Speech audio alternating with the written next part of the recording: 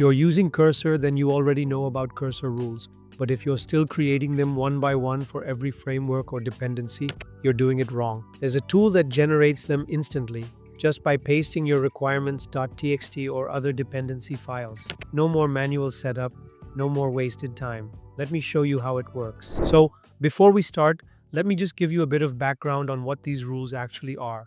Previously, we had cursor rules, which, were a way to control your agent in Cursor by giving it specific instructions on how to act. But Cursor has now deprecated that and introduced .rules files, which basically are separate for each framework or language. If you go into your settings, you'll find this menu where you can actually add them. So now let's get into the main topic of the video. This is cursor.directory. I've covered it in a bunch of videos on the channel, so you might have seen it before. It offers cursor rules files for different languages like Tailwind and Python, and they've recently added some exciting new features, one of them being MCPs. But what I'm really excited about is the Generate Cursor Project Rules feature. What this feature does is let you generate your cursor project rules by simply dropping in your .cursorrules file, package.json, or requirements.txt.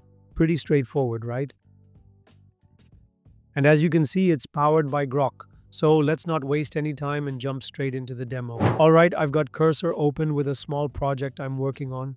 Right now, I only have the cursor rules file for Python. Adding them would help me further develop the project. If we scroll down and open the package.json, you'll see the dependencies listed right here. I'm going to upload this file, and for the backend, I'll include the requirements.txt as well. The tool will analyze both files and generate a cursor rules file based on the dependencies. Alright, we're back in the tool. Just a quick reminder, you can only upload your .cursorrules file, package.json, or requirements.txt. For example, if I try to paste the lock.json file here, it won't work.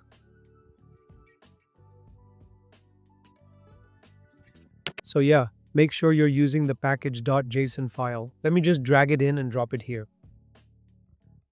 Now, looking at the dependencies in the package.json file, it's generating custom rules for each one of them. And as you can see, it's done. For example, there are rules for Next.js, React, TypeScript, Tailwind, and a few others as well. So, what it's given us is the name, description, and the globs. If you're not sure how to use them or where to paste them, let me show you. First, just copy this and then paste it into a .txt file in your project directory. Alright, I've dropped it into my rules.txt file here in Cursor. You can see it right there. Now let me show you how to actually use these rules. So, I'm in the general settings under Cursor settings, and the first thing you'll notice are the rules for AI. These are the global rules. If you scroll down, you'll see the project rules section. You can see I've already added the Python project rules, so now let's add the rest. Just copy the name and paste it into the field.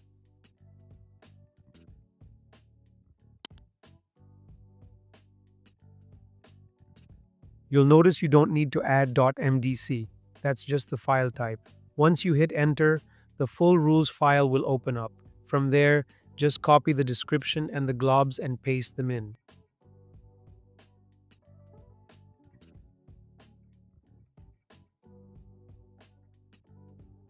After you've pasted them, go ahead and copy the rules as well and drop them into the designated area. These rules are optimized based on your other dependencies, so they work really well together. Now let me close this and open up the sidebar. And there you go.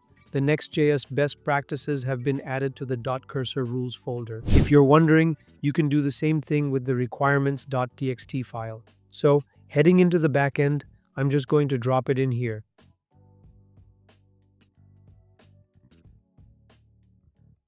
And as you can see, it started generating the rules for the backend too.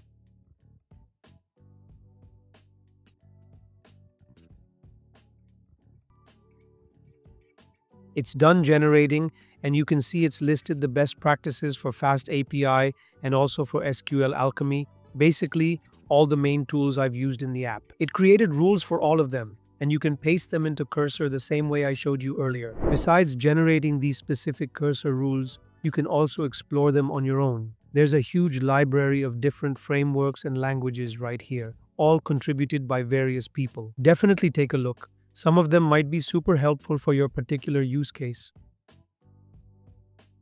They've also put together a curated library of MCP servers. If you're not sure what those are, check out our video. It covers what they are, how to integrate them into Cursor, and how to use them.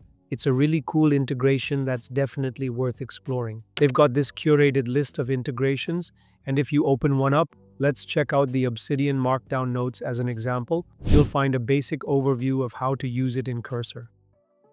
Scroll down, and you'll see detailed installation instructions that link directly to the GitHub repo. Most of the time, you'll find the setup steps right there in the repo. And that's it.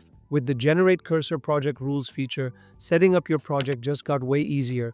No more manual work, just quick optimized rules ready to go. If this was helpful, like, subscribe, and hit the bell icon for more. See you in the next one.